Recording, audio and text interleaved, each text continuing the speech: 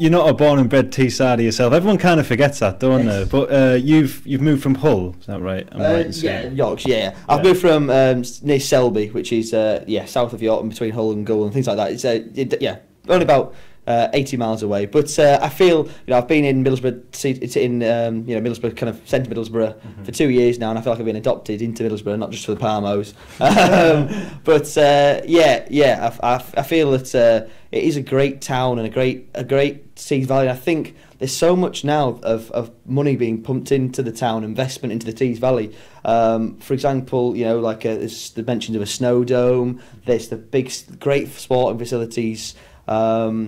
There's the football club, which is doing really well at the minute, and fingers crossed it could even get promotion. I think having the football club in the Premier League really does raise the profile of the whole town, and I know it does a lot of different work with the Middlesbrough Football Club Foundation, and the university is having an amazing amount of investment with a big new building, pedestrianised campus, to try and make that a bit more community feel. So I think there's so much going on. New hospitality facilities in the town centre as well.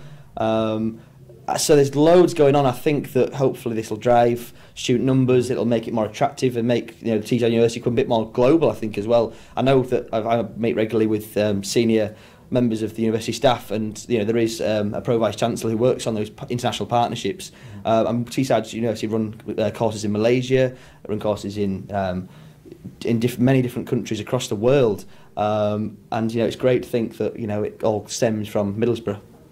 Quite weird when you think of it like that, isn't it?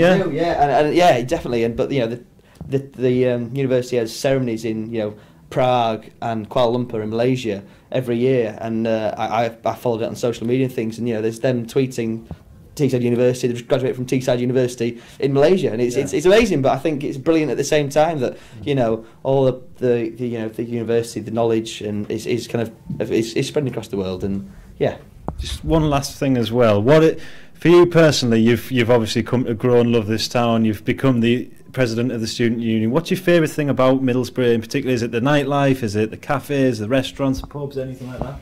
I think it's a good question. Or the people? Yeah, I think it has to be I mean, this word often gets used a lot around the university and around Middlesbrough. I think it's the friendliness, and I think that is down to the people. I think a lot of these people in the town, do love the town and are quite territorial in that, and I know quite a lot of our students come from local, from the local Tees Valley, but also from Tyneside and Yorkshire as well. But I think there is that northeast community feel, and yeah, I think when I do work and socialise in the town, I think that's what I love, that it is just so friendly, and there's a lot of exciting, creative and new things going on as well, and I think that it can get overshadowed by some big cities. Middlesbrough sometimes does have and Tees, I do have a reputation but I think it's trying to block those. Actually, there's so much going on and there's so much investment in the future that it's quite exciting, really. Mayoral election in May as well.